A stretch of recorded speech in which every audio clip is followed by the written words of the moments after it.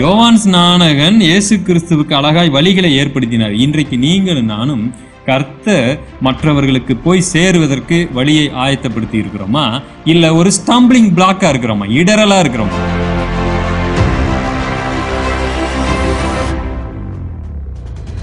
அவங்க கிட்ட கேட்டேன், பிரதர் நீங்க இந்த அளவுக்கு கிறிஸ்தவத்தையே விட்டு போறதுக்கு என்ன காரணம்? எங்க போதகர் தான் காரணம்.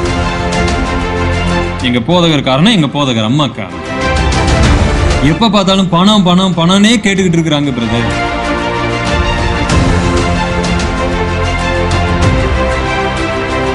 எங்க வீட்டிலேயே நான் மட்டும்தான் ரட்சிக்கப்பட்டிருக்கிறேன். ஒரு அம்மா எனக்கு கூப்பிட்டாங்க முந்தா நேத்து சாயங்காலத்துல. நான் ஒரு ஆள் தான் ரட்சிக்கப்பட்டிருக்கிறேன். எங்க வீட்டில் இருக்கிற பசங்கள என்னை சர்ச்சுக்கே போக விட மாட்டுறாங்க. ஆனா எங்க போதகர் என்ன கேட்கிறான்னா, நீ உனக்கு மட்டும் சந்தா கட்டினா பத்தாது, உன் வீட்டில் இருக்கிற 5 பேருக்கும் சந்தா கட்டணும். அப்ப நான் கேட்டேன், நான் மட்டும் தானே வர்றேங்க, அவங்க எல்லாம் வரலையே அப்படின்னு சொன்னா, இல்ல அவங்க எல்லாத்துக்காகவும் தானே ஆசீர்வாதம் போகுது. உங்களுக்கு மட்டுமா நீங்க ஆசீர்வாதத்தை எடுத்துட்டு போறீங்க? உங்க குடும்பத்துக்கே தானே ஆசீர்வாதத்தை எடுத்துட்டு போறீங்க. அப்ப எல்லாத்துக்காகவும் நீங்க பணம் கட்டணும். நான் கட்டிக்கிட்டு வர்றேங்கயா, அப்படி கட்டணுங்களான்னு என்கிட்ட கேட்கிறாங்க.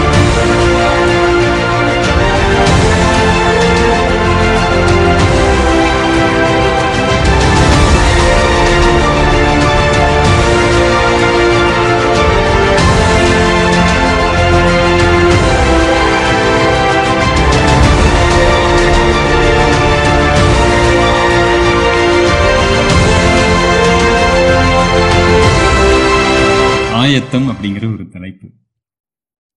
கேட்கலாம், பிரதர் என்ன ரொம்ப ஒரு பழைய ஒரு விஷயத்தை தான் பேச போறீங்களா? ஏன்னா அந்த ஆயத்தம் அப்படிங்கிறதுல ஆயிரக்கணக்கான செய்திகளை ஜனங்கள் ஆயத்தம் பண்ணி கொடுத்துருக்குறாங்க. ஆனா என்னன்னு தெரியல, நம்மளுடைய இந்த ஆயத்தம் அப்படிங்கிற ஒரு செய்தி பல நாட்கள் நாம கேட்டிருக்கிறோம். சிலர் பார்த்தீங்கன்னா வருகையை குறித்து பயமுறுத்தி, ஐயோ இன்னும் கொஞ்ச நாள்ல பாருங்க இந்த கொரோனா வந்துருச்சு, அது வந்துருச்சு, நீங்க எப்படி ஆயத்தம் இல்லாம இருக்கிறீங்கன்னு ஜனங்களை பயமுறுத்தி ஆயத்தப்படுத்த வைக்கிற ஒரு கூட்டம் இருக்கிறாங்க. இன்னும் சில இடங்கள்ல அந்தி கிறிஸ்துவை பயமுறுத்தி, பாருங்க 666 முத்திரை பக்கத்துல வந்துருச்சுன்னு பயமுறுத்தி அவர்களை ஆயத்தப்படுத்தக்கூடியவங்களும் இருக்கிறாங்க. ஆனால் வேதம் சொல்லக்கூடிய சரியான ஆயத்தம் எப்படிப்பட்டதா இருக்குங்கிறத நம்ம பல நாட்கள் தியானிச்சிருந்தாலும் கூட இன்னைக்கு நாம தியானிக்க போகிறோம். சரி, இந்த ஆயத்தத்தை நான் 2ஆ பிரிச்சிருக்கிறேன். ஒண்ணு, தேவனும் எப்பொழுதுமே எல்லாவற்றையும் ஆயத்தப்படுத்துகிறவராக இருக்கிறாரு. அவர் எந்த ஒரு விஷயத்தையும் செய்யாம நம்மளை செய்ய சொல்ல மாட்டார். அவர் எப்பொழுதுமே நமக்கு ஒரு முன்மாதிரியா இருக்கிறாரு. அப்ப தேவன் ஆயத்தப்படுத்துகிறவரா இருக்கிறார். என்னென்ன விஷயத்தை அவர் நமக்கு ஆயத்தப்படுத்துகிறார்னு பார்ப்போம். அடுத்து நாம ஆயத்தமா இருக்கிறோமா அப்படிங்கிறதையும் பார்க்கலாம். அதனால ரொம்ப நேரம் நான் எடுத்துக்குவேன், தயவுசெய்து நினைச்சுக்காதீங்க. நான் சுருக்கமாக தான் முடிக்க போகிறேன். சரி, தேவன் எந்தெந்த மாதிரி எல்லாம் ஆயத்தப்படுத்துகிறார், சில வசனங்களை நீங்க எடுத்து வாசிக்க வேண்டாம், அது சொன்னாலே உங்களுக்கு நீங்க புரியும் நம்புகிறேன். பார்த்தீங்கன்னா மத்தேயு 22:4 அதிகாரத்துல சொல்லுகிறார், நான் ஒரு பெரிய விருந்தை ஆயத்தம் பண்ணுகிறேன் என்ற ஒரு உவமையிலே சொல்லுகிறார். ஒரு பெரிய ஒரு விருந்தை ஆயத்தம் பண்ணி வாங்க சாப்பிடுங்கன்னு சொல்லுகிறது ஒரு அற்புதமான ஒரு உவமை. அதன் மூலமாக என்ன தெரிகிறதுனா, இந்த மனு குலத்திற்கு தேவன் ரட்சிப்பை ஆயத்தம் பண்ணி இருக்கிறார். ரட்சிப்பு என்பது அப்படி ஒரு நிமிஷத்துல ஆண்டவர் உன்னை மன்னிச்சிட்டேன்பா அப்படின்னு ஒரு வார்த்தையிலே சொல்லுகிறது அல்ல. இப்போ உதாரணத்திற்கு ஒரு விருந்தை நான் ஆயத்தம் பண்ணி இருக்கிறேன்னு சொல்லும் பொழுது கொஞ்சம் நல்லா திங்க் பண்ணி பாருங்க. அப்படி ஒரு நிமிஷத்துல அந்த விருந்து உண்டாகி விடாது. கொளுத்த கன்றை அடிப்பீங்கள், ஆடுகளை மாடுகளை இன்னும் என்னென்னலாம் இருக்கோ எல்லாத்தையும் ப்ரிப்பேர் பண்ணுங்க, ஆயத்தப்படுத்துங்கன்னு சொல்லும் பொழுது பின்னாடி ஒரு பெரிய வேலை நடந்திருக்கிறது. ஒரு கல்யாண வீட்டுக்கு போறோம், சாப்பாடு நமக்கு தான் அது அப்ப சாப்பாடு போடுறாங்க. ஆனா அதற்காக அவங்க எவ்வளவு மணி நேரம் வேலை பார்த்து கொண்டு இருக்கிறாங்க. காலையிலே வேலையை ஆரம்பிச்சாதான் நீங்க வரும்பொழுது அப்படியே உட்கார்ந்தவனே இலையை போட்டு அப்படி சாப்பாடை பரிமாற முடியும். நமக்கு அது ஒரு எளிதான வேலை மாதிரி தெரியும். என்ன பெரிய வேலை, இலையை போட்டாச்சு பரிமாறிட்டாங்க. இல்ல, காலையிலிருந்து அதற்காக அவர்கள் உழைத்து இருக்கிறார்கள். அப்ப இயேசு கிறிஸ்துவை வைத்து அவரை கொண்டு தேவன் இந்த உலகத்தை படைத்தார், அண்ட சராசரங்களையும் படைத்தார் என்றெல்லாம் வாசிக்கிறோம். அது மாத்திரமல்ல, அவரை கொண்டு ரட்சிப்பை ஆயத்தம் பண்ணினார். அது சாதாரணமான வேலை அல்ல. உலகத் தோற்றத்திற்கு முன்பதாகவே அடிக்கப்படும் வண்ணமாய் இருக்கிற அந்த ஆட்டுக்குட்டி என்று வேதத்துல வாசிக்கிறோம்.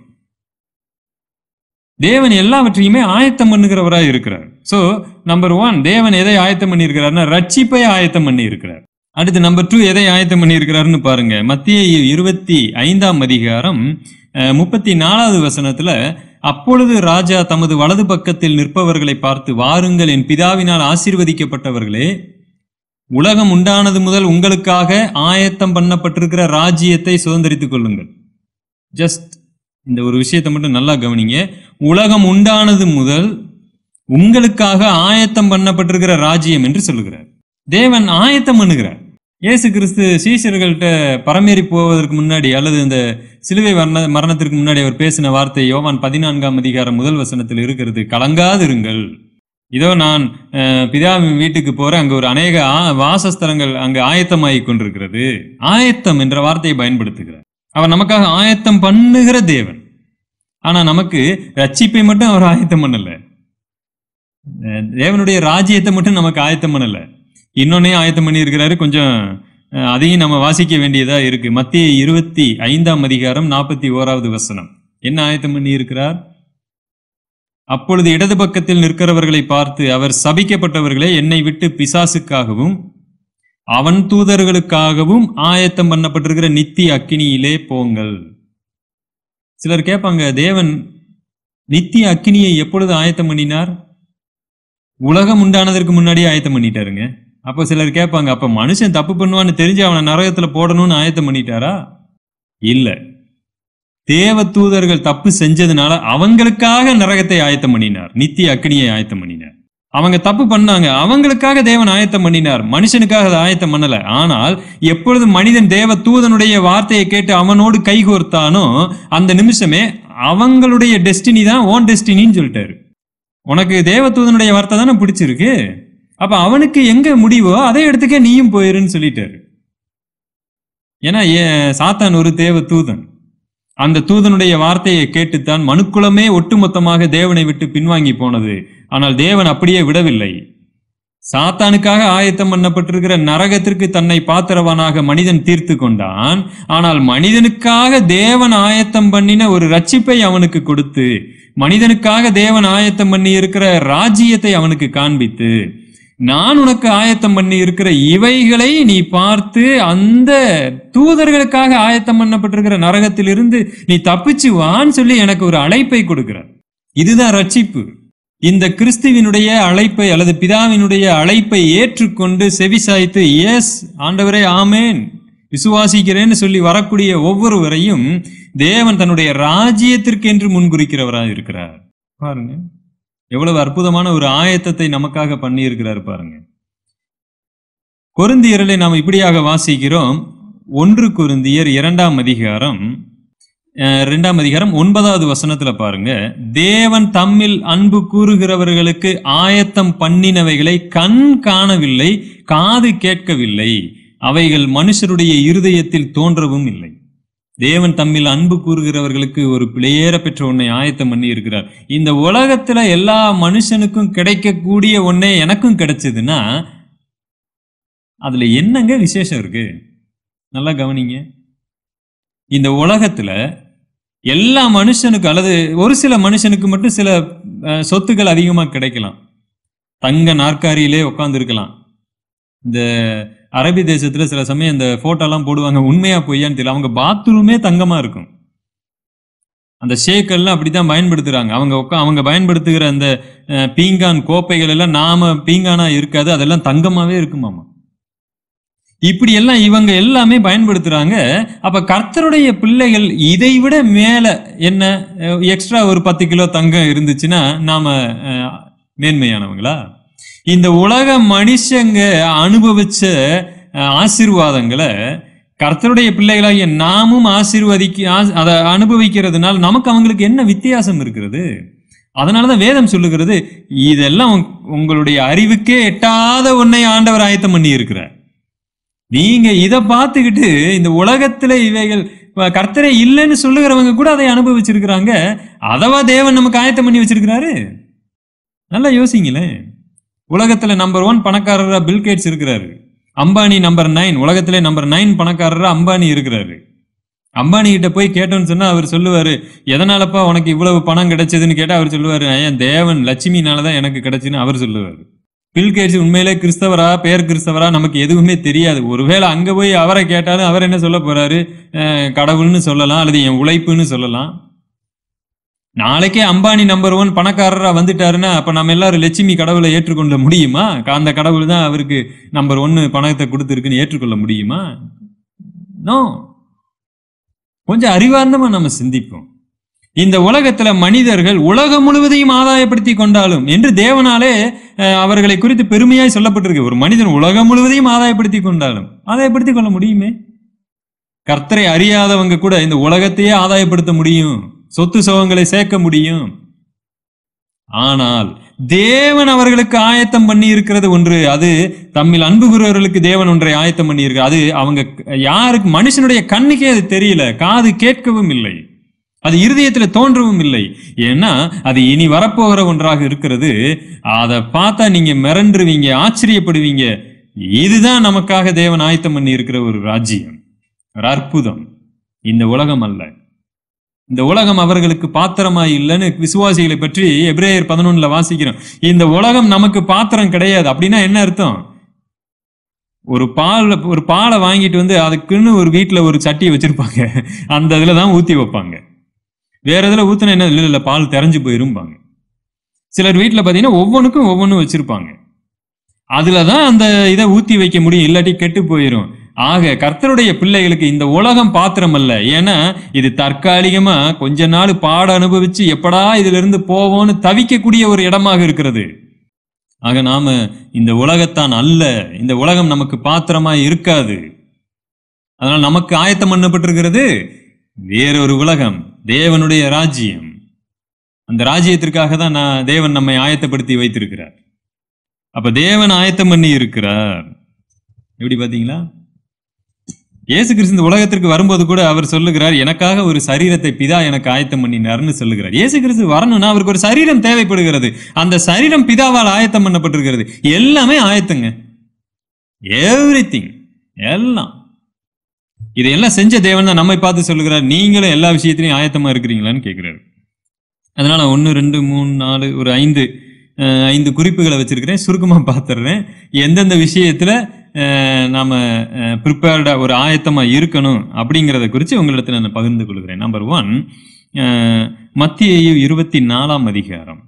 மத்தேயு 24 அதிகாரத்துல 44வது வசனம் பாருங்க. நீங்கள் நினையாத நாளிகையிலே மனுஷகுமாரன் வருவார், ஆதலால் நீங்களும் ஆயத்தமாய் இருங்கள்.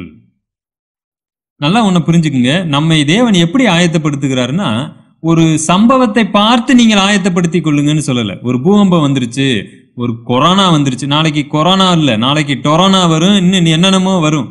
உடனே ஒவ்வொரு முறையும் நாம நம்மளை ஆயத்தப்படுத்தி கொள்ளணும், ஐயோன்னு நினைக்க கூடாது, அது தவறு. ஏன்னா தேவன் எப்ப வேணாலும் வருவார்.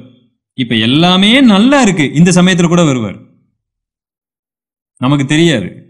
ஆனால் ஏதோ ஒரு ஒரு ஒரு கால சூழ்நிலைகளை பார்த்து மட்டுமே நாம நம்மை ஆயத்தப்படுத்தி கொண்டு இருப்போம் என்று சொன்னால் நாம எப்ப வேணாலும் விழுந்து போக வாய்ப்பு இருக்கு. ஏன்னா சில சமயம் எல்லாமே மனரம்மியமா இருக்கும். ஆண்டவர் சொன்னார் அல்லவா, நோவாவினுடைய காலத்துல நடந்தது மாதிரி நடக்கும். எப்படி நடக்கும்? அவர்கள் பெண் கொடுத்து கொண்டிருந்தாங்க, பெண் எடுத்து கொண்டிருந்தாங்க அப்படின்னு பார்த்தா நோவா சொன்னதை நம்பவே முடியல. நோவா சொல்லுகிறார் மழை வரப்போகுது, அழிய போகுதுன்னு சொன்னதை இவங்கனால நம்பவே முடியல. இவங்க நல்லா இருக்கிறாங்க, உலகம் நல்லா போய்கிட்டு இருக்கு, ரொம்ப அற்புதமா போய்கிட்டு இருக்கு, எந்த ஒரு பிரச்சனையும் இல்லை. என்னடா நல்லதானையா போய்கிட்டு இருக்கு, எந்த சுற்றுச்சூழல் மாசு இல்லை, எந்த ஒரு பூகம்பம் இல்லை, எந்த ஒரு பிரச்சனையும் இல்லை, நாங்க நல்லா தானே இருக்கிறோம், நீ என்னடனா உலகம் அழிய போகுதுன்னு சொல்ற. ஜனங்கள் பெண் கொடுத்தாங்க, பெண் எடுத்தாங்க, சந்தோஷமா இருந்தாங்க, ஆனால் அழிவு சடிதியாய் வந்தது. அப்படிதான் வாசிக்கிறோம். அப்ப எதுக்காக நான் சொல்லுகிறேன்னா, ஏதாவது சில வானத்துல தோன்றுகிற அடையாளத்தை வச்சுக்கிட்டு ஐயையோ வெள்ளை குதிரை தெரிஞ்சிருச்சு. ஒரு சகோதரன் எப்பொழுதுமே பாத்தீங்கன்னா இந்த மாதிரி அங்க வெள்ளை குதிரை தெரிஞ்சிருச்சு, இங்க எக்கால சத்தம் கேட்டுருச்சு, இங்க அது வந்துருச்சு, தயவு செய்து ஆயத்தமாகுங்க. நான் அப்படி என்னைக்குமே சொல்ல மாட்டேன். வெள்ளை குதிரை தெரியுதோ தெரியலையோ, எக்காலம் வர்றதோ வரலையோ, ஒண்ணுமே இல்லாம எல்லாம் நல்லா போய்கிட்டு இருக்கும் போது கூட நினையாத நாளிகையிலே மனுஷகுமாரன் வருவார் என்பதால் நீங்கள் எப்பொழுதும் ஆயத்தமா இருங்கள் என்றுதான் நான் போதிக்கிறேன். என்றால் வேதமும் அப்படித்தான் நமக்கு கற்றுக் கொடுத்திருக்கிறது. தன்னை ஒரு முக்கிய ஒரு இழிவான ஒரு கதாபாத்திரத்துக்கு ஒப்பிட்டு பேசிட்டார், திருடன். உங்களால யோசிக்க முடியுதா? நான் திருடனை போல நான் இதை கற்பனை கூட பண்ணி பார்க்க முடியல. ஏன் ஆண்டவரே உங்களை போய் திருடனோட ஒப்பிட்டு பேசிட்டீங்க? தன்னை திருடன் என்று சொல்லல, புரிஞ்சுக்கிறதுக்காக அப்படி சொல்லிட்டாரு. ஏன்னா ஒரு திருடன் எப்ப வருவான்னு தெரியுமா? தெரியாது. இப்ப நம்ம தூங்கி கொண்டிருக்கிற டம்மு டும்முன்னு சத்தம் கேட்குது, ஓ திருடன் வந்துட்டான் அப்படின்னு எதிர்த்து பார்த்தா திருடனே இருக்க மாட்டான். ஏன்னா அவன் டம்மு டும்முன்னு சத்தம் போட்டுட்டு வரமாட்டான். நல்லா தூங்கிக்கிட்டு இருக்கிறான், அப்பா யாருமே இல்லை, எந்த சத்தமுமே இல்லை, அப்பதான் அவன் வருவான். ஏன்னா திருடன் எப்ப வருவான்னு கணிக்க முடியாது. தேவன் அதைத்தான் சரியான உதாரணமா வச்சிருக்கிறாரு. So you have to be ready at any time. ஏன்னா மனுஷகுமாரன் நினையாத நாளிகையில தான் வருவாரே ஒழிய, நீங்க நினைக்கிற இந்த அடையாளம் எல்லாம் தேவன் சொன்ன அந்த காரியத்தை உறுதிப்படுத்துகிறது. தேவன் சொல்லுகிற பூகம்பம் வரும், இது வரும், இதையெல்லாம் நாம அதை ஒரு உறுதிப்படுத்து, நம்ம விசுவாசத்தை இன்னும் அதிகப்படுத்துதலா இருக்கலுமே ஒழிய, இதை பார்த்துக்கிட்டு நீங்க ஆயத்தப்படுகிறவங்களா இருக்கக்கூடாது. எப்பொழுதுமே நீங்க ஆயத்தங்களா இருக்கணும், ஆயத்தம் உள்ளவங்களா இருக்கணும். அடுத்து பாத்தீங்கன்னா அந்த ஆயத்தம் எப்படி இருக்கும் என்று சொன்னால், அடுத்த வசனத்துல இது மத்திய 25:7 பாருங்க, அங்கேயும் ஒரு ஆயத்தை குறித்து வாசிக்கிறோம். நான் அதை குறித்து விலாவாரியா சிந்திக்க போறது இல்லை. அந்த கன்னிகையை குறித்து பார்க்கும் பொழுது, அப்பொழுது அந்த கன்னிகைகள் எல்லாரும் எழுந்திருந்து தங்கள் தீவட்டிகளை ஆயத்தம் பண்ணினார்கள். அடுத்து பார்க்கிறோம், ஆயத்தமா இருந்தவர்கள் அவரோட கூட கல்யாண வீட்டுக்கு பிரவேசித்தார்கள். 25:10 வாசிக்கிறோம். அவங்கள பார்த்துதான் சொல்லுகிறார், 25:34 ஆயத்தம் பண்ணப்பட்டிருக்கிறாங்க, ராஜ்யத்தை சுதந்திரித்துக் கொள்ளுங்க. இங்க நான் நல்லா அந்த வசனத்தை உன்னிப்பா வாசிக்கிறேன். அவர்கள் தங்களுடைய தீவட்டிகளை ஆயத்தம் பண்ணினார்கள்னு போட்டிருக்கு. ஆயத்தமாகுதல் அப்படின்னு சொன்னா, ஆயத்தம்னா எப்படி ஆயத்தமாகிறதுங்க? இயேசு கிறிஸ்து வந்துருவாரு, எப்படி ஆயத்தமாகுது? நான் போறதுக்கு ரெடியா தாங்க இருக்கிறேன். இல்ல, நீங்க போறதுக்கு ரெடியா இருக்கலாம், அவர் உங்களை கூப்பிடுறதுக்கு ஆயத்தமா இருக்கிறாரா? உலகத்தில் இருக்கிற எல்லா பிரச்சனையும் தலைமையில போட்டுக்கிட்டு இருக்கிற எல்லா இடத்துலையும் பிரச்சனையை வைத்து கொண்டு, இப்போதைக்கு ஆண்டவர் கூப்பிட்டா கூட, ஆண்டவரே செஞ்சு முடிக்க வேண்டிய வேலைகள் ஏராளம் இருக்கிறது, அது நிறைய இருக்கு, இது நிறைய இருக்கு, எனக்கு கடமைகள் ஏராளம் உண்டு, நோ இப்ப வந்தேன்னா அவ்வளவுதான் பிரச்சனை. பிரியமானவர்களே, ரொம்ப ஜாக்கிரதையா இருங்க, உங்களை விடுவித்துக் கொள்ளுங்க. இந்த நாளிகையில கூட ஆண்டவர் வரும்பொழுது நீங்கள் பரமேறி போகும்பொழுது எல்லாவற்றிலும் கரெக்டா இருக்கீங்களான்னு பார்த்துக்குங்க. கொஞ்சம் கஷ்டமான ஒன்று தான், ஏன்னா ஆயத்தமா இருக்கும் பொழுதுதான் இது எல்லாம் செய்ய முடியும். எச்சரிக்கை. அதனால நீங்கள் ஆயத்தமா இருக்கிறீங்களா ஆண்டவருடைய வருகைக்கு? அடுத்து பாருங்க, இதுக்கு இன்னொரு உதாரணத்தையும், உங்களுடைய குடும்பத்துல எல்லா விஷயத்திலையும் நீங்க ஆயத்தமா இருக்கிறீங்களாங்கிறதுக்காக ஒரு வசனத்தை எடுத்து வச்சிருக்கிறேன். 2 ராஜாக்களினுடைய புஸ்தகம் 20ஆம் அதிகாரம் முதல் வசனத்துல பாருங்க. அது ரொம்ப அற்புதமான ஒரு வசனம். நாம இதை ஒரு பெரிய செய்தியாவே தியானிச்சிருக்கிறோம். 2 ராஜாக்கள் 20ஆம் அதிகாரம் பாருங்க, முதல் வசனம். அந்நாட்களில் எசேக்கியா வியாதிப்பட்டு மரணத்துக்கு ஏதுவாய் இருந்தான். அப்பொழுது ஆமோத்சின் குமாரனாகிய ஏசாயா என்னும் தீர்க்கதரிசி அவனிடத்துல வந்து அவனை நோக்கி, நீர் உமது வீட்டு காரியத்தை ஒழுங்குபடுத்தும். பாத்தீங்களா, நீ உன் வீட்டு காரியத்தை ஒழுங்குபடுத்தும். ஏன் என்ன எதற்காக ஒழுங்குபடுத்தணும்? அடுத்த வசனம் வருது பாருங்க, நீர் பிழைக்க மாட்டீர், மரித்து போவீர் என்று கர்த்தர் சொல்லுகிறார்.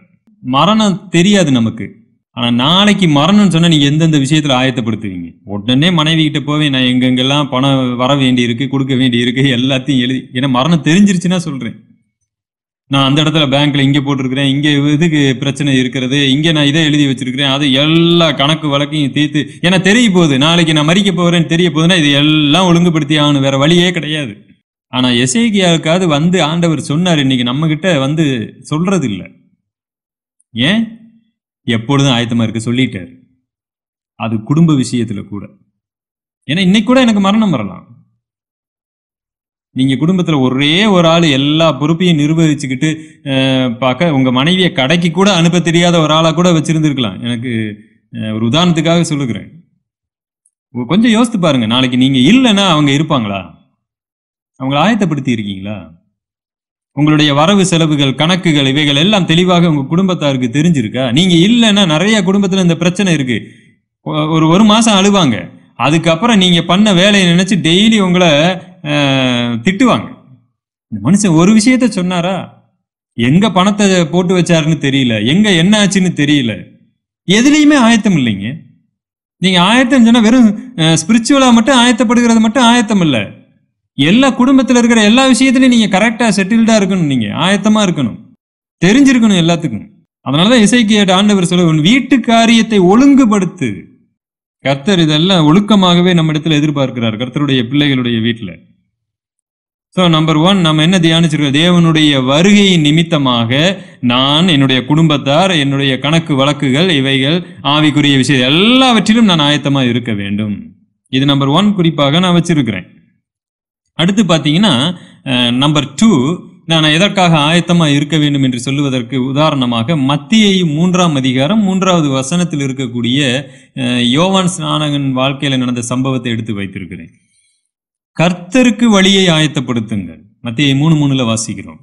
கர்த்தருக்கு வழியை ஆயத்தப்படுத்துங்கள், அவருக்கு பாதைகளை செவ்வை பண்ணுங்கள் என்று வனாந்திரத்தில் கூப்பிடுகிறவனுடைய சத்தம் உண்டென்று ஏசாயா தீர்க்கதரிசியினால் சொல்லப்பட்டவன் இவனே. அதென்ன கர்த்தருக்கு வழியை ஆயத்தப்படுத்துதல்?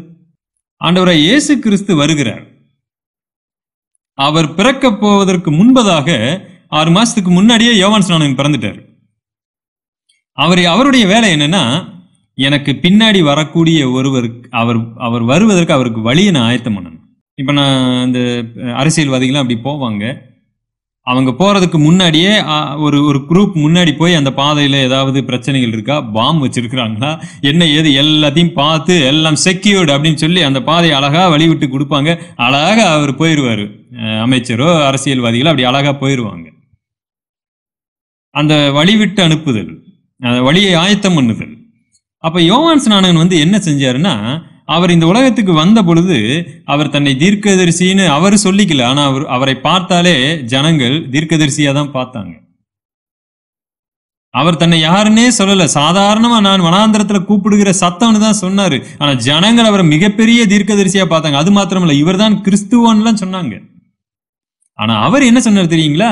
நான் கிறிஸ்து இல்லை, எனக்கு பின்னாடி ஒருத்தர் வர்றாரு, அவர் பின்னாடி நீங்க போகணும்னு சொல்லி இயேசு கிறிஸ்துவுக்கு வழியை எளிதாக்கினார். இயேசு கிறிஸ்துவ சில இடங்கள்ல சொல்லி இருக்கிறாரு. யோவான் ஸ்நானகனை நீங்க ஏற்றுக்கொள்றீங்களான்னு கேள்வி கேட்டாரு. பரிசேயர் சதுசேயரை பார்த்து, நீங்கள் யோவான் ஸ்நானகனை ஏற்றுக்கொள்றீங்களான்னு கேட்டார். யோவான் ஸ்நானகன் கொடுத்த ஸ்நானம் எதனால வந்தது? அது தேவனுடைய அதிகாரத்துல வந்ததா? அப்படின்னா அவனை நீங்க ஏற்றுக்கொள்றீங்களான்னு கேட்கறது அர்த்தம். அவங்களுக்கு தெரியாதுன்ட்டாங்க. அவங்க யோவான் ஸ்நானகனை அங்கீகரித்திருந்தால் யோவான் ஸ்நானகன் கை காண்பிச்ச இயேசு கிறிஸ்துவையும் அவங்க அங்கீகரிச்சிருக்கணும். யோவான் ஸ்நானகன் இயேசு கிறிஸ்துவுக்கு அழகாய் வழிகளை ஏற்படுத்தினார். இன்றைக்கு நீங்களும் நானும் கர்த்தர் மற்றவர்களுக்கு போய் சேருவதற்கு வழியை ஆயத்தப்படுத்தி இருக்கிறோமா, இல்ல ஒரு ஸ்டம்பிளிங் பிளாக்கா இருக்கிறோமா, இடரலா இருக்கிறோமா? எனக்கு இப்ப சமீபத்தில் வரக்கூடிய போன் கால்ஸ் எல்லாம் பாத்தீங்கன்னா ரொம்ப மக்கள் வேதனைப்பட்டு என்கிட்ட கூப்பிடுறாங்க. பிரதர், நான் கிறிஸ்தவத்தையே விட்டுட்டு போகலான் இருந்தேன். உண்மையிலே அதுக்கெல்லாம் அதை ரெக்கார்ட் பண்ணி வச்சிருக்கிறேன். அவங்களுடைய அனுமதி மட்டும் கேட்டிருக்கிறேன். ஏன்னா அவங்க சொன்ன அந்த குமுறல் எல்லாம் ஒரு வீடியோவாவே போட்டாலே ஜனங்களுக்கு ஒரு பெரிய விழிப்புணர்வு உண்டாகும் என்று நம்புகிறேன். அவங்க கிட்ட கேட்டேன், பிரதர் நீங்க இந்த அளவுக்கு கிறிஸ்தவத்தையே விட்டு போறதுக்கு என்ன காரணம்? எங்க போதகர் தான் காரணம். எங்க போதகர் காரணம், எங்க போதகர் அம்மா காரணம். எப்ப பார்த்தாலும் பணம் பணம் பணம்னே கேட்டுக்கிட்டு இருக்கிறாங்க பிரதர். எங்க வீட்டுல நான் மட்டும்தான் ரட்சிக்கப்பட்டிருக்கிறேன். ஒரு அம்மா எனக்கு கூப்பிட்டாங்க முந்தா நேத்து சாயங்காலத்துல. நான் ஒரு ஆள் தான் ரட்சிக்கப்பட்டிருக்கிறேன். எங்க வீட்டுல இருக்கிற பசங்கள்லாம் என்னை சர்ச்சுக்கே போக விட மாட்டுறாங்க. ஆனா எங்க போதகர் என்ன கேட்கிறான்னா, நீ உனக்கு மட்டும் சந்தா கட்டினா பத்தாது, உன் வீட்டுல இருக்கிற 5 பேருக்கும் சந்தா கட்டணும். அப்ப நான் கேட்டேன், நான் மட்டும் தானே வர்றேங்க, அவங்க எல்லாம் வரலையே அப்படின்னு சொன்னா, இல்ல அவங்க எல்லாத்துக்காகவும் தானே ஆசீர்வாதம் போகுது, உங்களுக்கு மட்டுமா நீங்க ஆசீர்வாதத்தை எடுத்துட்டு போறீங்க, உங்க குடும்பத்துக்கே தானே ஆசீர்வாதத்தை எடுத்துட்டு போறீங்க, அப்ப எல்லாத்துக்காகவும் நீங்க பணம் கட்டணும், நான் கட்டிக்கிட்டு வர்றேங்கயா, அப்படி கட்டணுங்களான்னு என்கிட்ட கேட்குறாங்க. நான் சொன்னேன், உங்களுக்கு விருப்பம் இருந்தா நீங்க கட்டுங்கம்மா. இல்லை சார், எனக்கு சாப்பாட்டுக்கே எங்க குடும்பம் வழி இல்லாம இருக்கிறாங்க, நாங்க ரொம்ப கஷ்டப்பட்டு தான் அதை நாங்க கட்டிக்கிட்டு இருக்கிறோம். ரொம்ப வேதனைங்க.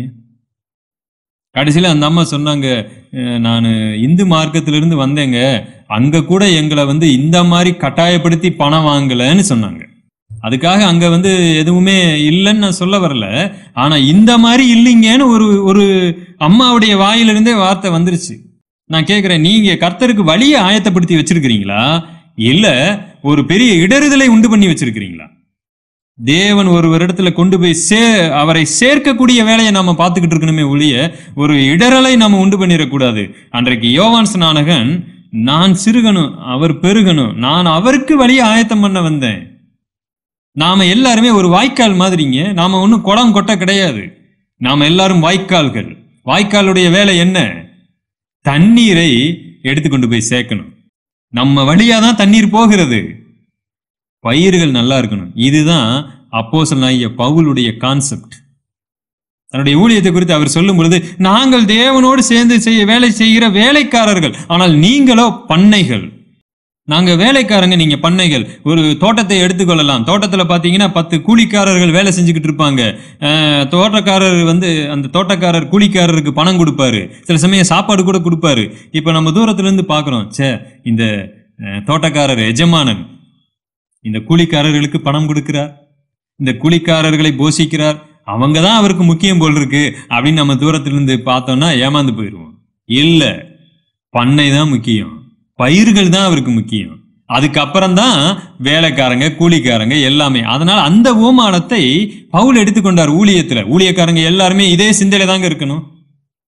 நாங்கள் பண்ணைகள், நாங்கள் தேவனுக்கு ஊழியக்காரங்க, சாதாரண வேலைக்காரர்கள். ஆனால் நீங்க விசுவாசிகள், நீங்க யாரு? நீங்கள் பண்ணைகள்.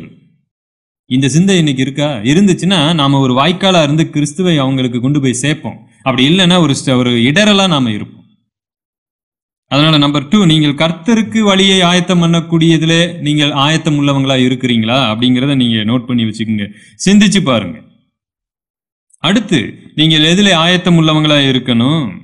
எபேசியர் 6ஆம் அதிகாரம் 15வது வசனத்திலே ஒரு ஆயத்தத்தை குறித்து வாசிக்கிறோம். ரொம்ப அற்புதமான ஒரு வசனம். சமாதானத்தின் சுவிசேஷத்திற்குரிய ஆயத்தம் என்னும் பாதரட்சையை கால்களில் தொடுத்தவர்கள் ஆயும். At any time, at any cost நீங்க சுவிசேஷத்துக்கு ஆயத்தமா இருக்கணும். இதனுடைய அர்த்தம் என்ன தெரியுங்களா? நீங்க பஸ்ல போகலாம், நீங்க ஏதாவது ஒரு இடத்துல உட்காந்து இருக்கலாம், யாரு கூடயாவது பேசிக்கிட்டு இருக்கலாம். வேலை செய்கிற இடத்துல நீங்க ஆயத்தமா இருக்கணும்னா நாம என்ன நினைச்சுக்கிறோம்னா, ஒருத்தர் வந்தார்னா அவருக்கு சுவிசேஷத்தை சொல்றதுக்கு ஆயத்தமா இருக்கணும். இந்த சொல்லுகிறதையே நம்ம அதிகமா நினைச்சுக்கிட்டு இருக்கிறோம். நோ, சொல்லுவதற்கு முன்னாடி சொல்றவர் யாருன்னு பார்ப்பாங்க. நீங்க யாருன்னா, நீங்க இப்ப திருப்பூர்ல நம்ம எப்பொழுதுமே தைக்கிற ஆட்கள் தான், நமக்கு வேற எந்த வேலையும் அதிகமா இல்லை. அப்படி நீங்க 24 மணி நேரம் தைக்கிற மாதிரி ஆக்ஷன் பண்ணுகிற ஒரு ஆள், தைக்கிற ஆள் கிடையாது, நடிக்கிற ஒரு ஆள். எப்படா ஏமாத்தலாம், அப்படி சூப்பரிடென்ட் அது வரும்போது மட்டும் அப்படி நான் தைக்கிற மாதிரி அப்படியே ஒரு ஆக்ஷனை கொடுக்கறது. நானு இப்ப என் பக்கத்துல இருக்கிறவருக்கு சுவிசேஷம், அவர் வந்துட்டாரா, ஐயோ பைபிள்ல போட்டிருக்கு நான் சுவிசேஷம் சொல்லணும்னு போட்டிருக்கு. பிரதர், கர்த்தர் உங்களுக்காக மரிச்சிருக்கிறான்னு அவர் கேட்பாருன்னு நினைக்கிறீங்க? உன்னைய வச்சே உங்க கர்த்தர் யாருன்னு நான் தெரிஞ்சுக்கிட்டேன்ப்பா, எனக்கு வேண்டவே வேணான்னு போயிடுவேன். ஏன்னா கர்த்தரை கொண்டு போய் சேர்க்கிற நீங்களும் நானும் ரெப்ரசன்டேட்டிவ், பிரதிநிதிகள்னு மறந்துடக்கூடாது. உண்மைதானே? எங்க கடை எண்ணெயை நீங்கள் பயன்படுத்தினால், தேங்காய் எண்ணெய், எங்க கடை எண்ணெயை பயன்படுத்தினீங்கன்னா உங்களுக்கு நல்ல முடி வளருங்க, முடி கொட்டவே கொட்டாதுன்னு அப்படியே வலுவலுன்னு மண்டையை வச்சுக்கிட்டு ஒருத்தர் போய் விற்கிறார். எப்படி இருக்குன்னு யோசித்து பாருங்க, நல்லா யோசித்து பாருங்க. இந்த சின்ன பிள்ளையில இந்த கதை சொல்லுவாங்க, ஏதோ ஒரு கார்ட்டூன்ல எல்லாம் போட்டிருப்பாங்க. ஒரு பெரிய கடையில பாத்தீங்கன்னா அந்த தேங்காய் எண்ணெயெல்லாம் அடுக்கி வச்சு வித்துக்கிட்டு இருப்பாங்க. பார்த்தா பக்கத்துல ஒருத்தர் சின்னதா ஒரு திருநூண்டு ஒரு ஷாப்பு வச்சு வித்துக்கிட்டு இருப்பாரு. எல்லா கூட்டம் வரிசையா அங்க நிப்பாங்க. இந்த பெரிய கடை வச்சிருக்கிறதுக்கு ஒன்றும் புரியல, என்னடா இது அப்படின்னு பார்த்தா, இந்த சின்ன கடையில எண்ணெய் விற்கிறவரு பயங்கர முடி வச்சிருக்கிறாரு. முடி பார்த்தா அப்படியே அங்க இருக்கு, யாரும் பார்க்க முடியாத தூரத்துல அடர்த்தியா பயங்கரமா இருக்கு. அவர் அப்படியே எண்ணெயை வித்துக்கிட்டு இருக்கிறாரு. அவர் சொல்லாம சொல்லிட்டாரு, எந்த விளம்பரமும் இல்லாம சொல்லிட்டாரு, இங்க வந்தீங்கன்னா இப்படி தாயா உனக்கு முடி வளரும்னு சொல்லாம சொல்லிட்டாரு. நீங்க எவ்வளவு பெரிய பக்காவா ஒரு லைட் போட்டு கண்ணாடியால் அலங்கரிக்கப்பட்ட ஒரு பெரிய ஒரு ஷோரூம் மாதிரி காமிச்சு எண்ணெய் பாட்டில் வித்தா கூட அங்க வாங்க மாட்டாங்க, அவங்க எங்கன்னு பார்ப்பாங்க. எதுக்காக நான் இதை சொல்லுகிறேன்னா, இன்னைக்கு நீங்கள் நானும் ஆயத்தம், சுவிசேஷம் சொல்ல ஆயத்தம்னா சும்மா சுவிசேஷத்தை மனப்பாடம் பண்ணி வச்சுக்கிட்டு இயேசு கிறிஸ்து எனக்காக மரித்தார், உங்களுக்காக மரித்தார், இயேசு அழைக்கிறார்னு சொல்லுகிறதெல்லாம் யாரு வேணாலும் சொல்லலாங்க. இதை சொல்றதுக்கு யாருமே தேவையில்லை. தேவனுக்கு ஒரு சாதாரண ஒரு துண்டு சீட்டு பேப்பர் போதும், அதை வச்சு ஒரு மனுஷனை அழைத்து கொண்டு வருவார். எத்தனையோ பேர் அப்படி அழைச்சிட்டு வந்திருக்கிறார். நீங்க சுவிசேஷம் சொல்லுவதற்கு ஆயத்தமா இருக்கிறீங்களா அப்படின்னா, சுவிசேஷத்திற்கு பாத்திரவான்களா ஆயத்தமா இருக்கிறீங்களா? என்னன்னு சொல்லி சுவிசேஷம் சொல்லி அழைப்பீங்க? இன்னைக்கு சுவிசேஷம் என்னன்னு சொல்லி அழைக்கிறாங்கன்னு தப்பாவே அழைச்சுக்கிட்டு இருக்கிறாங்க. கர்த்தர் பாவத்திலிருந்து விடுதலை, தேவன் உங்களுக்கு பரிசுத்தத்தை தருவார் தான் சுவிசேஷம். பாவத்தின் மேல் ஜெயம் என்பதுதான் சுவிசேஷம். அதற்காக தான் இயேசு கிறிஸ்து நமக்காக பலியானார். தன்னை விசுவாசிக்கிற யூதர்களை நோக்கி சொன்னார், ஏன்பா என்னை விசுவாசிக்கிறீங்க? உங்களுக்கு நல்லா தெரியுமா ஏன் என்னை பின்பற்றி வந்தீங்கன்னு தெரியுமா? யோவான் 8ஆம் அதிகாரத்தில் சொல்லுகிறார், நீங்கள் என்னை விசுவாசித்தால் விடுதலை ஆவீங்க, சத்தியத்தை அறிவீங்க, சத்தியம் உங்களை விடுதலையாகும். அவங்க கேட்கறாங்க, நாங்க எதுக்கு விடுதலை ஆகணும்? நாங்க ஏற்கனவே விடுதலையா இருக்கிறோமே. பாவம் செய்கிறவனும் பாவத்துக்கு அடிமை. இன்னைக்கு அதுல இருந்து நமக்கு விடுதலையை கொடுக்க முடியாதனாலதான் நிறைய பேர் என்ன சுவிசேஷம் வச்சிருக்கிறாங்கன்னா, உனக்கா ஓகே, உனக்கு வேலை இல்லையா, சுவிசேஷத்தை ஏற்றுக்கொள், வேலை கிடைச்சிரும். அதுவா சுவிசேஷம்? சுவிசேஷத்தை அறிவிக்கிற நாம் அதன்படி தகுதியானவர்களா, பாத்திரவான்களா இருக்கணும். அதுதான் ஆயத்தங்க. அது இல்லாத எந்த ஆயத்தமும் ஆயத்தம் இல்லை. இன்னும் ஒரு 2 பாயிண்ட் மட்டும் சொல்லி சீக்கிரமா முடிச்சிடுறேன், நமக்கு நேரம் குறைவா இருக்கு. 2 தீமோத்தேயு 2ஆம் அதிகாரம் 21வது வசனம். 2 தீமோத்தேயு 2ஆம் அதிகாரம் 21வது வசனம். ஆகையால் ஒருவன் இவைகளை விட்டு தன்னை சுத்திகரித்துக் கொண்டால் அவன் பரிசுத்தமாக்கப்பட்டதும் எஜமானுக்கு உபயோகமானதும் எந்த நற்கிரியைக்கும் ஆயத்தமாக்கப்பட்டதுமான கணத்திற்குரிய பாத்திரமாயிருப்பான். அதோடு கூட இன்னொரு வசனத்தையும் வாசிக்கிறேன். தீத்து 3ஆம் அதிகாரம் 1 வசனம். அதனுடைய கடைசி பகுதி, நற்கிரியைகளை செய்ய ஆயத்தமாய் இருக்க. நற்கிரியைகளை செய்ய ஆயத்தம். நம்ம சபையில மட்டும்தான் நாம சொல்றோம், நீங்க யாருக்காவது உதவி செய்யணும்னா இந்த காலகட்டத்தில் ஜனங்களுக்கு உதவி செய்யுங்கன்னு சொல்றோம். உங்க வீட்டு பக்கத்து வீட்டுல பாருங்க, எழுத்த வீட்டுல பாருங்க, அரிசி பருப்பு இல்லாம இருக்கிறாங்க. யாராவது இருக்கலாங்க? நீங்க ஏதோ எங்கெங்கேயோ பணத்தை பெரிய பெரிய ஊழியர்களுக்கு அனுப்புறீங்களா? வேணாம், அவங்களுக்கு அனுப்ப ஆயிரக்கணக்கான பேர் இருக்கிறாங்க. நான் எப்பொழுதுமே இந்த மாதிரியான உதவி செய்யறதுக்கு அகைன்ஸ்டானவன். அதாவது இந்த BMW கார்ல போறவங்க, ஆடியில போறவங்களுக்கு. ஏன்னா இங்க ஒருவர் சைக்கிள்ல போயிட்டு இருக்கிறாரு. ஒரு விசுவாசி சாதாரணமா சைக்கிள் வாங்குறதுக்கே கஷ்டப்பட்டு ஒருவர் சைக்கிள்ல வாங்கி போறாரு. அவர் அனுப்புற ஒரு 50 ரூபா 100 ரூபா காணிக்கைய BMW போற ஒருவர் வாங்கினாருன்னு சொன்னா அது எவ்வளவு பெரிய பாவம். அது சிந்திங்க. சில இடங்கள்ல அவங்களே மனம் வருத்தப்படுத்தி உங்களை கொடுக்குறாங்க. அவங்க சந்தோஷத்துக்காக சில இடங்கள்ல நீங்க வாங்கல, நான் தப்பு சொல்லல. ஆனா நீங்க என்ன பண்றீங்க?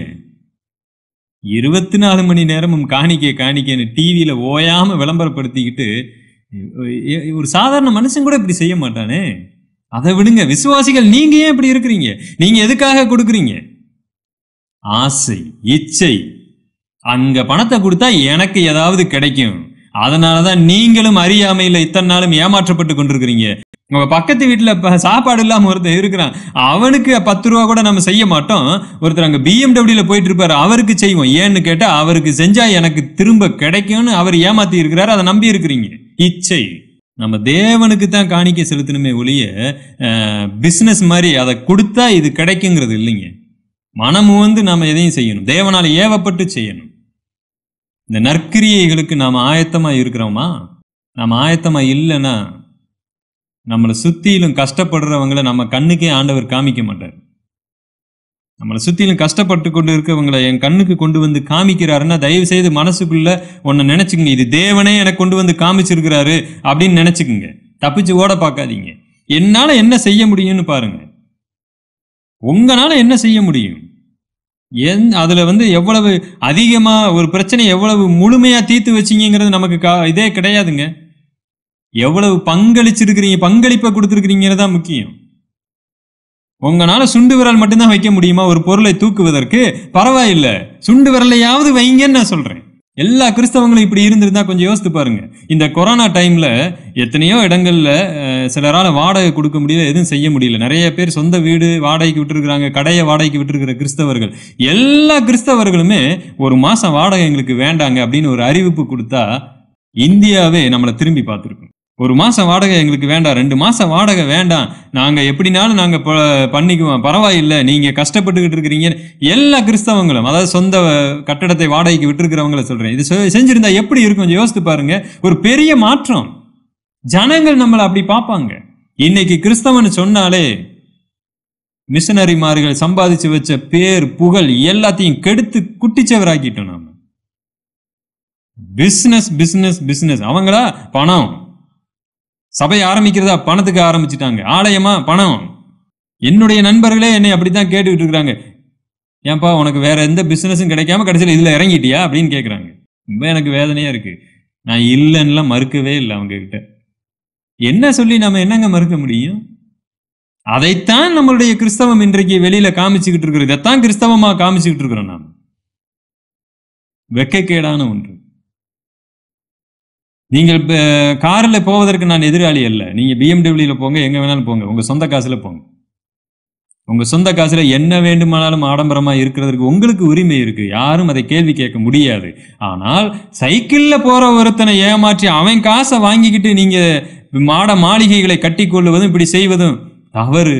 அப்படி ஏழ்மையில் இருக்கக்கூடிய விசுவாசிகளே, நீங்க உதவி செய்யணும்னா இப்படிப்பட்டவங்களுக்கு உதவி செய்யாதீங்க. உங்க பக்கத்து வீட்டுல இருக்கிறவங்களுக்கு உதவி செய்யுங்க. கர்த்தருக்கே நீங்க உதவி செஞ்ச மாதிரி.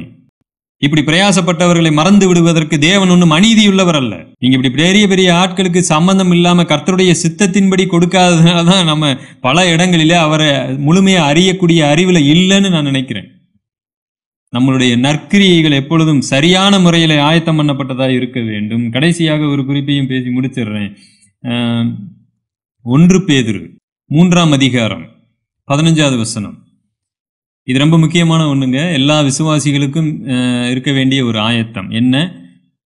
1 பேதுரு 3:15. கர்த்தராகிய தேவனை உங்கள் இருதயங்களில் பரிசுத்தம் பண்ணுங்கள். உங்களில் இருக்கிற நம்பிக்கையை குறித்து உங்களிடத்தில் விசாரித்து கேட்கிற யாவருக்கும் சாந்தத்தோடும் வணக்கத்தோடும் உத்தரவு சொல்ல எப்பொழுதும் ஆயத்தமாயிருங்கள். நான் பைபிளை நல்லா படிச்சதுல எனக்கு எதுவுமே தெரியாது. என்கிட்ட யாராவது இயேசு கிறிஸ்து பத்தி கேட்டா என்னால எப்படிங்க சொல்ல முடியும்? தயவு செய்து இப்படி மட்டும் பேசாதீங்க. சபை கூடுகையை தேவன் ஏன் ஏற்படுத்தி இருக்கிறார்? மேய்ப்பர்கள், போதகர்களை ஏன் ஏற்படுத்தி இருக்கிறார்? சில பேர்னால பைபிளை வாசிக்க தெரியாம இருக்கலாம். நீங்க ரெகுலரா போய் மேய்ப்பர்கள், போதகர்கள் மூலமா வசனங்களை கற்றுக்கொள்ளணும்.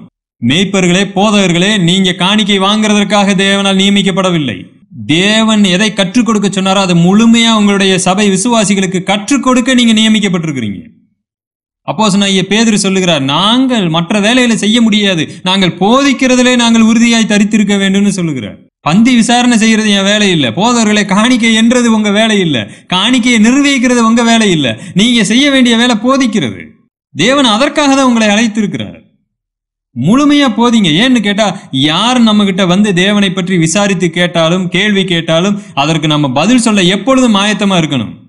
நான் எதை விசுவாசிக்கிறேங்கிறத ஏன் விசுவாசிக்கிறேன்னு சொல்வதற்கு நாம் ஆயத்தமா இருக்க வேண்டும். கரெக்டு தானே? கரண்ட்டை தொட்டா செத்து போயிடுவோன்னு தெரியும். நான் முழுமையா விசுவாசிக்கிறேன். ஒருத்தர் கேட்கிறாரு, கரண்ட் தொட்டா ஏங்க சாக போறோம்னு கேட்டா என்ன பதில் சொல்லுவோம்? தெளிவா பதில் சொல்லுவோம். அது ஒரு சக்திங்க, அது பயங்கரமா இருக்குங்க, அது பாருங்க லைட் எல்லாம் எரியுது, அதுல கையை வச்சா நாமளும் செத்து போயிடுவாங்கன்னு ஒரு படிக்காதவங்க கூட அதை விலைக்கு சொல்ல முடியும். ஆனா இன்னைக்கு நம்ம கிறிஸ்தவத்துல நீங்க ஏங்க இயேசு கிறிஸ்துவை ஏற்றுக்கொண்டீங்க? அது எனக்கு தெரியாதுங்க, அது எங்க போதகரை கேட்டதாங்க தெரியும். அப்ப ஏன் ஏற்றுக்கொண்டீங்கன்னு உங்களுக்கே தெரியலன்னா நீங்க ஏற்றுக்கொள்ளலன்னு தானே அர்த்தம். ஆக நீங்க எதை ஏற்றுக்கொண்டீர்களோ, எதை விசுவாசித்தீர்களோ அதை விலைக்கு சொல்லுவதற்கு எப்பொழுதும் ஆயத்தமா இருக்கணும். அதுக்கு நான் என்ன செய்யணும்? எதை நான் விசுவாசித்தனோ அதை திட்டமும் தெளிவுமாய் அறிந்து விசுவாசிச்சிருக்க வேண்டும். நான் இயேசு கிறிஸ்துவை ஏன் தேவன்னு நம்புறேன், எனக்கு தெளிவும் திட்டவுமா இருக்கணும். அப்படி இல்லாட்டி அது மூட நம்பிக்கையா போயிடும். ஆக நாம பலவிதமான ஆயத்தங்களை குறித்து பார்த்திருக்கிறோம். அதுல ரொம்ப முக்கியமான ஆயத்தம் நிறைய வித பார்த்தாலும் கூட நாம தேவனுடைய வருகைக்கு ஆயத்தம் ஆவதுதான் ரொம்ப முக்கியமான ஒன்று. யோவான் எழுதுகிறார் அல்லவா, அவர் வரும்பொழுது நாம் எப்படிப்பட்டவங்களா இருப்போம்னு நமக்கு தெரியாது, ஆனால் அவருடைய வருகையை நம்புகிறவன் தன்னைத்தானே சுத்திகரித்துக் கொள்ளுகிறான், தன்னை சுத்திகரிச்சுக்கிறான். அவர் வரப்போகிறார் என்று நம்புகிற எவனும் தன்னை சுத்திகரிக்கிறான். ஆனா இன்றைக்கு அவர் வருவாரா மாட்டாரா என்ற சந்தேகத்துல இருக்கும் பொழுதுதான் நாமே சுத்திகரித்துக் கொள்வதில்லை. காலையில கணவன் வேலைக்கு போகும் பொழுது, அன்றைய காலகட்டத்தில் அப்படித்தான் இருக்கும், இரவுல அல்லது சாயங்காலத்துல கணவன் வீட்டுக்கு வரும் பொழுது மனைவி குளித்து அலங்காரமா அவங்க போய் கணவனை வரவேற்கிறதுக்கு ஆயத்தமா இருப்பாங்க. அவர் வரும் பொழுது இப்படித்தான் அன்றைக்கு ஒரு வழக்கம் இருந்தது. அவங்களை அப்படி மலர்ந்த முகத்தோடு அவங்க வரவேற்பாங்க. ஏன்னா கணவன் இந்த டயத்துல வந்துருவான்னு தெரியும். சில சமயம் கணவன் நான் போறேன், 1 மாசம் கழிச்சு டூர் போறேன், 1 மாசம் கழிச்சு வர்றேன்னா ஒவ்வொரு சாயங்காலமும் இவங்க ஆயத்தமா இருக்க மாட்டாங்க. ஏன்னா அவங்களுக்கு தெரியும் அவர் வரமாட்டாருன்னு தெரியும். அப்ப உங்களுக்கு ஒண்ணு புரிஞ்சுக்கிட்டதா?